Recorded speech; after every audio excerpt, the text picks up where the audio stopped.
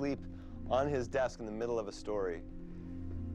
He was a rare breed, old school, relentless, and unwaveringly principled.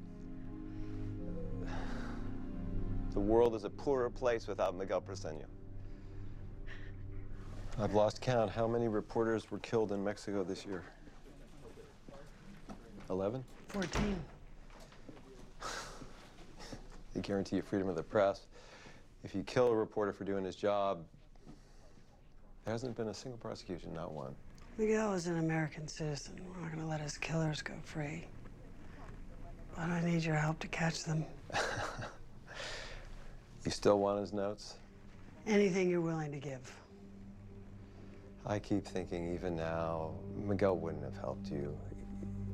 Even to solve his own murder, he would have stuck to his guns and told you no.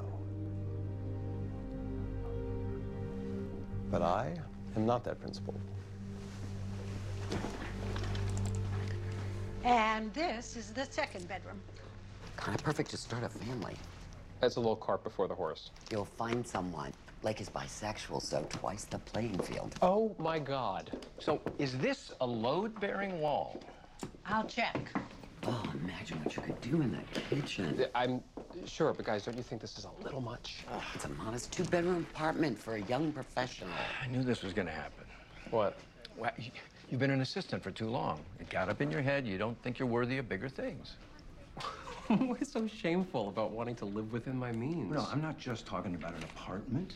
You used to want to do things and change things. You know, some would view the morning that I spent preparing a binder on global water shortages so we don't have a catastrophe in sub-Saharan Africa as doing more to help the world than balancing a spreadsheet for some mutual fund.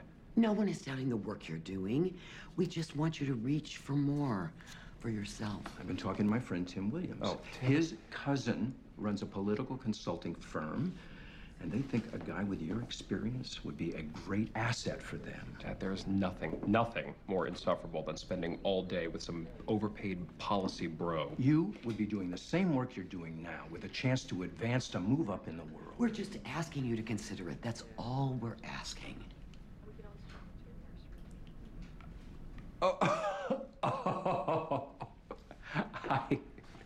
I get it. You're buying me an apartment so you can leverage me into doing what Leverage? you want. No one is leveraging Guys, you. come on, guys. No, come on. I please. am happy. Can't you see that I'm happy? I have a great life. I have a great job. I have a small studio apartment that gets way too hot in the summer, but We think that you should... I know what you think. I know what you think, and I respect it. I'm sorry you don't respect me. No, Like, that's ridiculous. Look. How could you even... But good luck with the investments. What? all right? I love you. I'll call you later. Good news, man. Nope, not good. Ridiculously amazing. Go ahead. Miguel Briceño's notes are a treasure trove. You figured out where Macias is?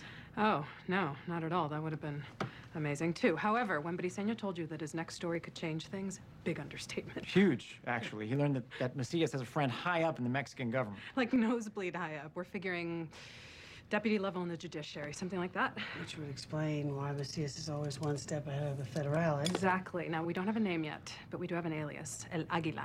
The Eagle. Pretty good, right? As in sees everything. Anyway, Briceño thought that he was only days from tracking down this guy's actual identity. So you think we can finish the job? Yes, ma'am. Miguel discovered the names of some offshore dummy corporations that launder El Águila's money. We have an army of INR agents, accountants, basically the whole department sorting out ownership as we speak. Once we trace the money to a name, El Águila will be El Atrapado. Encarcelado. All right. And DEA just located Macias.